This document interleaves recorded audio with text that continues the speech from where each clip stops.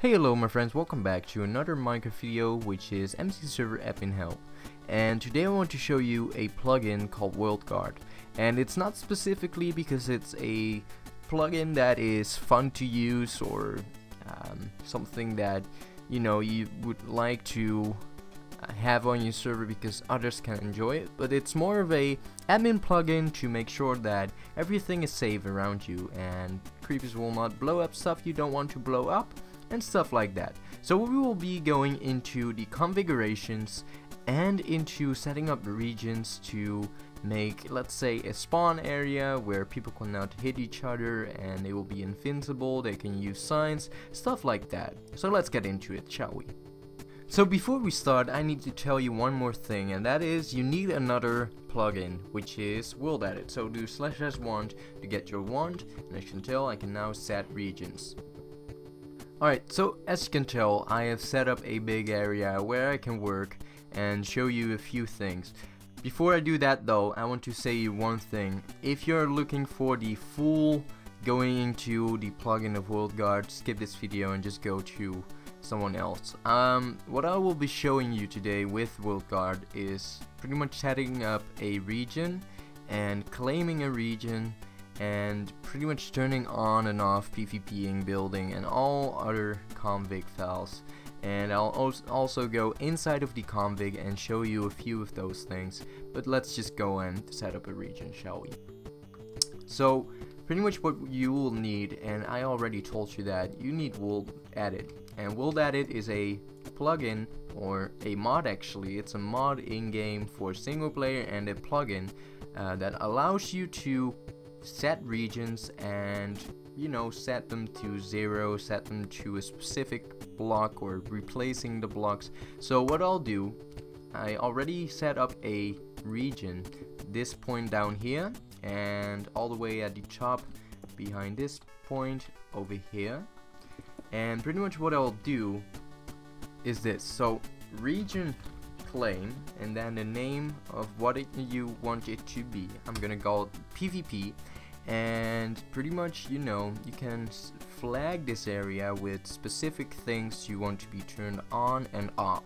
So let's say in PvP I want creeper explosions to be off. What I do is region flag name of the region, which is PvP, then creeper explosion, and then deny.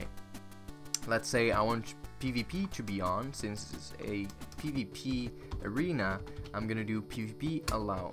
If you want to know the full list, it will be down in the description, and if you do this in game, anything at all, just type something and you hit enter, you'll see the full list of what you can add it.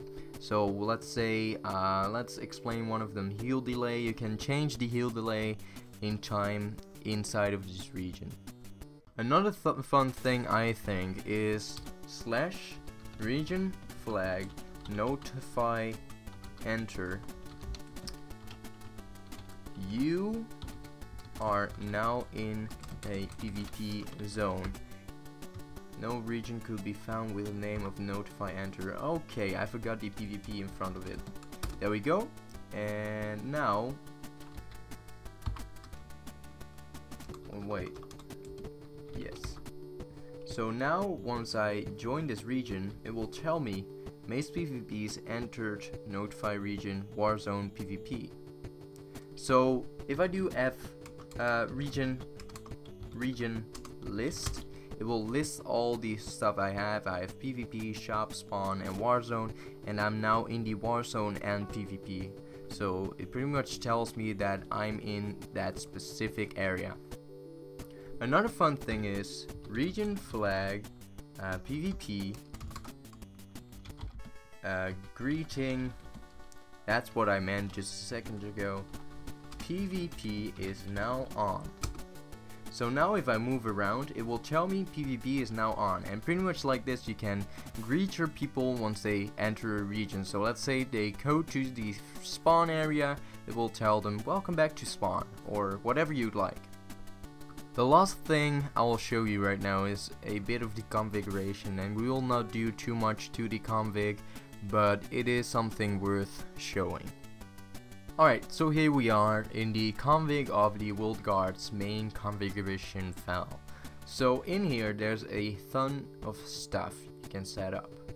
First of all, let's just go straight down over here, regions. Before our next start, false, keep names that lack UUIDs true. This is something you shouldn't be looking at, it doesn't matter too much.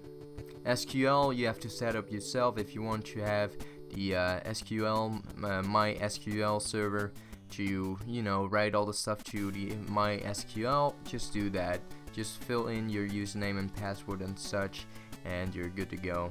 Okay, so invisibility removes mobs, false. So you have regen flag, invincibility or invincible, and pretty much it will make the players invincible. And what you can do with this is pretty much, if you have that on, remove mobs. So pretty much sets mobs to spawning to false. Okay, next one, fake player build override. So yeah, that is something that doesn't matter too much either, just keep it on true, you don't want to play with that. Explosion flag blocks entity damage. It's pretty self-explanatory. And pretty much there's all these stuff you have to change or can change. The one you have to keep it on 334. It's pretty much the one for world added. If you changed world added config and set it to whatever, like a stick or something, change this ID to the ID of a stick. Just saying. This one, the max claim volume, it really doesn't matter. You're not gonna claim this big of an area unless you are going to claim your full land where people can go, you know, like make a world border without the plugin world border. Just go ahead and raise this up if you want, but I should keep it on this. Okay, so claim only inside existing regions. Set it to false. You can set it to true, but pretty much it will allow the other regions to override the other regions, if you know what I mean. Okay, and this is really not that beautiful or fun to see. It's pretty much all kinds of stuff you can turn on and off, and yeah, just play with it a little bit and find it out yourself. It's not that hard to, you know, understand and such. So one more thing, one question actually, if you want to see any other plugin, just let me know. If you want to see how to config permissions or how to config a plugin inside of permissions or whatsoever, let me know in the comments down below. And if I helped you out with this small show off, please leave a thumbs up and subscribe for more. Bye bye, peace out.